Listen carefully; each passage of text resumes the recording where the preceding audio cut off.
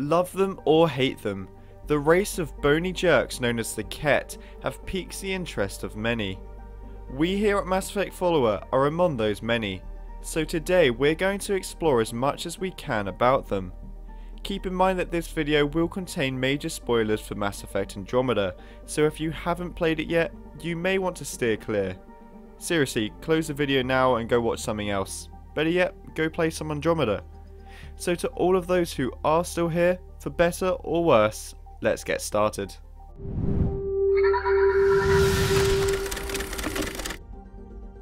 So the Kett are possibly the most biologically unique race we've seen in the Mass Effect universe.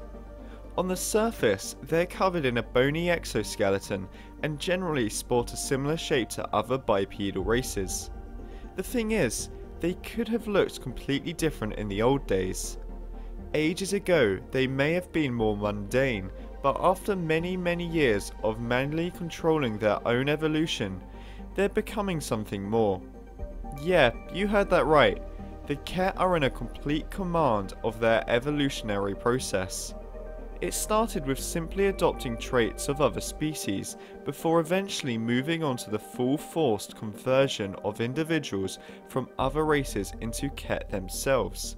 This process, known as exaltation, is accomplished through the use of a serum, the contents of which are currently unknown. It must be a potent cocktail, considering any Kett it creates are immediately rendered completely obedient and loyal. This serum is mostly used on the Angara, turning them into the anointed and chosen classes of Kett. Other varieties include ascendants, which are exalted from an unknown species outside of the Helios cluster, and also destined, which are again exalted from another such unknown species. Fiends and wraiths, created from native non-sentient creatures from Helios named Erox and Chalrians, serve as beasts of war for the Kett's military forces.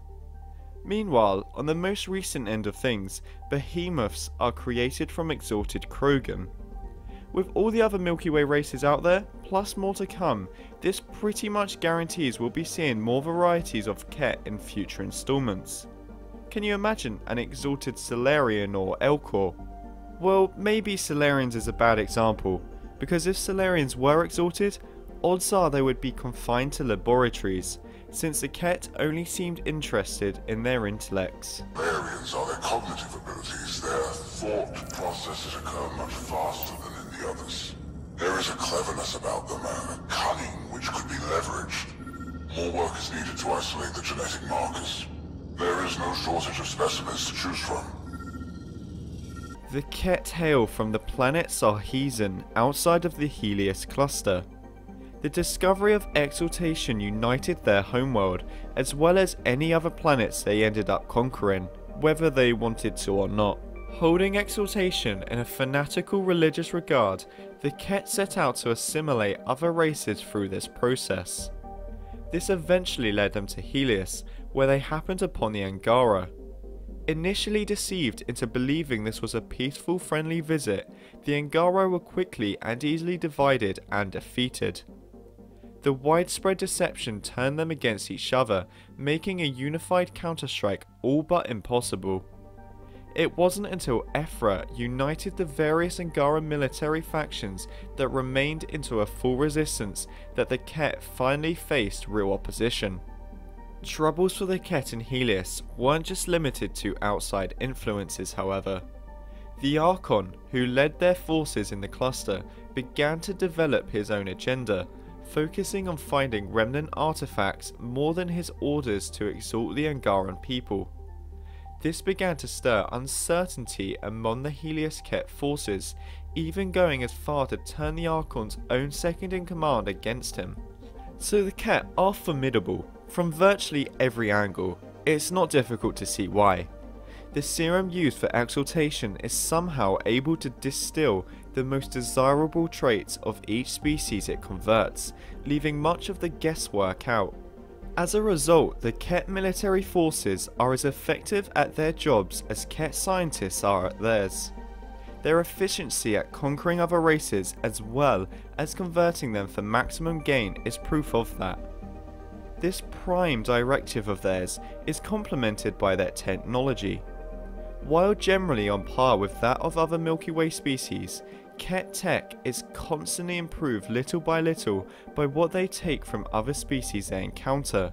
Their masterful knowledge of biotechnology and other areas allow them to integrate new components with ease, to the point where they began adopting ideas from the Andromeda initiative shortly after first contact. The Kett don't seem to have much by way of art and other cultural staples.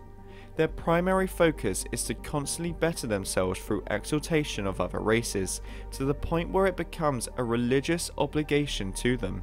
Kind of interesting how it's a religious thing when they, in theory, should know full well that exaltation was completely conceived by their own kind. Or maybe they don't, and that's something we'll learn later on. All we can do now is to speculate. They do appear to have some hierarchy in their government, however.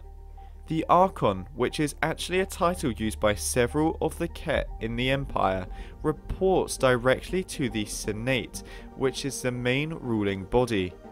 The Senate, based on the Kett homeworlds of Sarhezen, sends out Archons to various areas of Andromeda with the purpose of exalting any species they find. While the Archons and their large contingents of soldiers, scientists and such are required to report in periodically, they're given a decent amount of freedom to operate as they see fit within the mission parameters. Well, let's just hope they're all as gloriously inept as the Archon. Hey, we can dream, can't we? So what do you think about the Kett? Respectable foes, lovable idiots, just plain regular idiots? Let us know your thoughts in the comments below. And if you want to stay up to date on Mass Effect news, or just like fun videos like this one, hit the subscribe button, and we'll see you next time here on Mass Effect Follower. Goodbye everyone.